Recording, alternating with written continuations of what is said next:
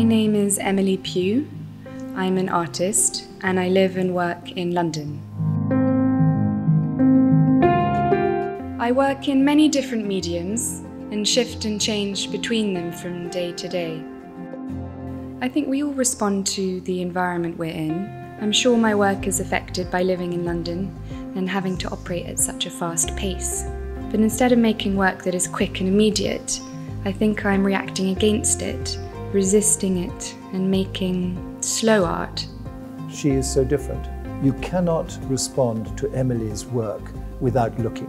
And the more you look, the more you feel, the more you experience. And all these ways that she's looking at things and the media that she's using to express these themes, these ideas of hers, are very different and I think very moving.